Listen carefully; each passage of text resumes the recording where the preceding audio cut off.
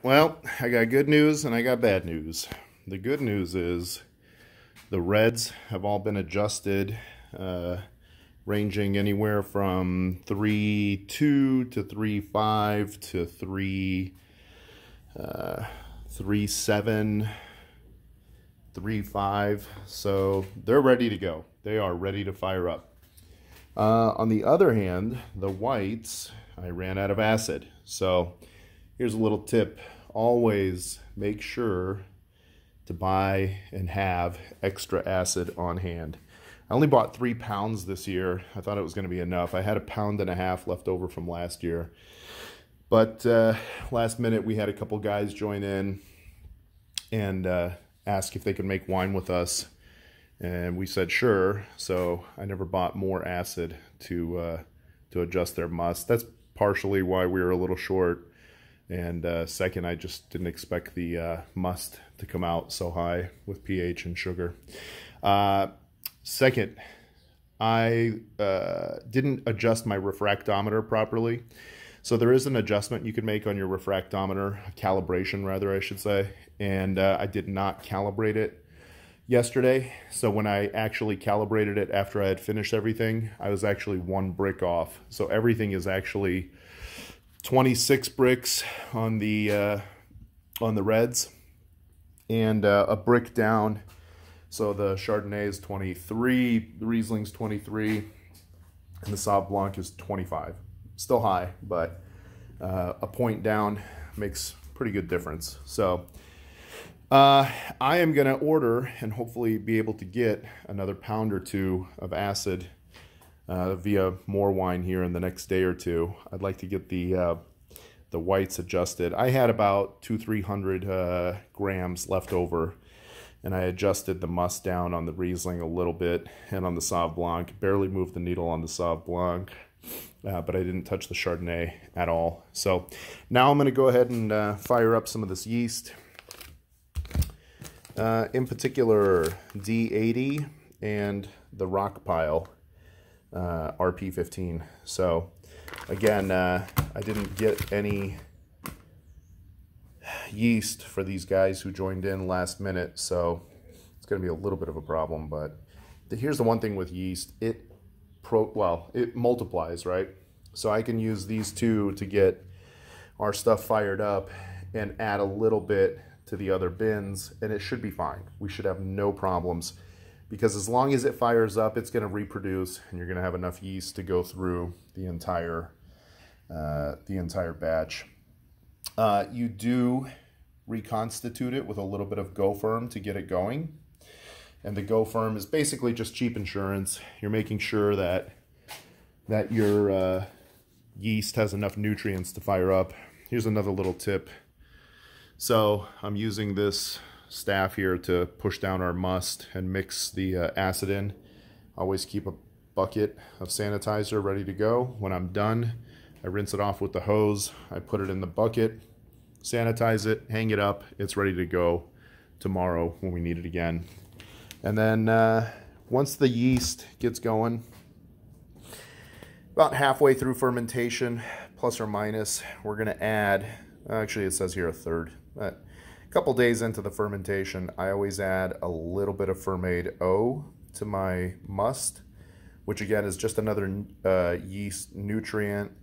I mix it right into the must. I don't reconstitute it. I just powder it on top, mix it every time I do my knockdown, which is 2-3 times a day. When we knock down the cap, I'll put this stuff on top of the cap and then mix it in, and it's fine. So again, cheap insurance. Guys, these are like $2-3, whatever the hell they are, per packet. And I just want to make sure that my must has enough nutrients to get it to ferment all the way to dry. That's another point I want to make. You know, a lot of the old timers will say, oh, what are you doing? You're adding all these chemicals to your wine.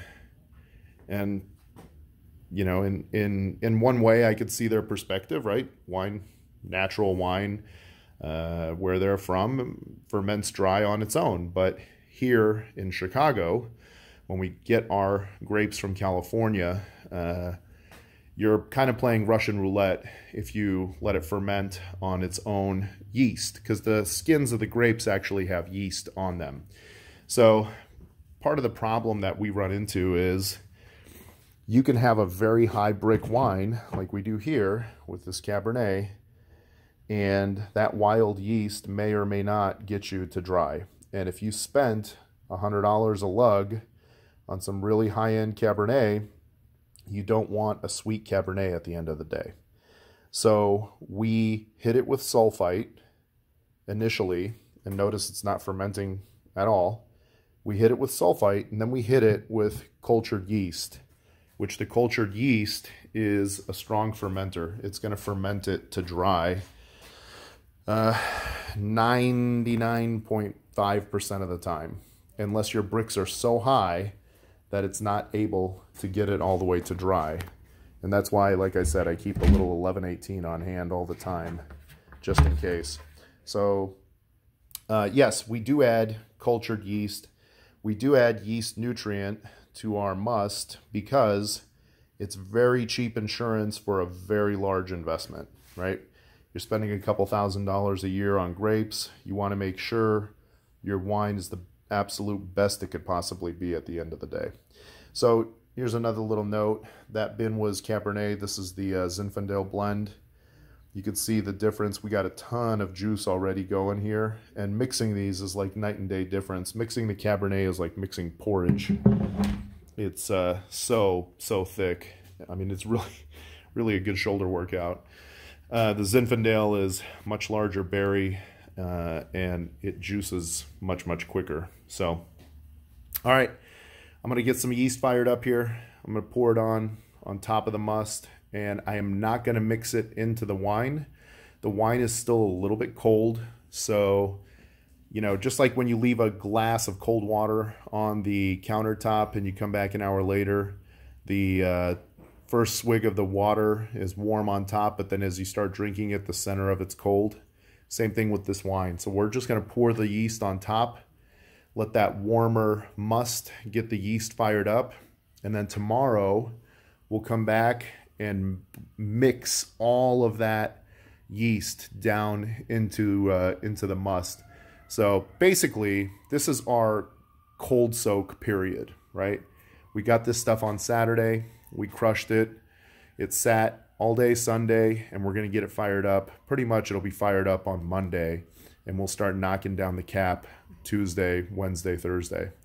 So right now, we're just getting it to temperature. Thank goodness. You can see in Chicago here, middle of October, we're kicking right around 70 degrees, which is great. Otherwise, we'd have to turn on a bunch of heaters to get this stuff going.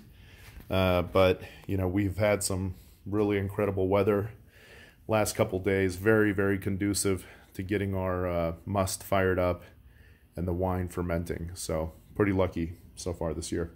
Like I said, with the whites, we're going to order up some more acid here to try to get this pH down a little bit more, so we don't have a flat wine, and hopefully we'll get that in the next day or two before we really get it fired up. So, okay, let me get some yeast going, and I'll show you guys how I do this.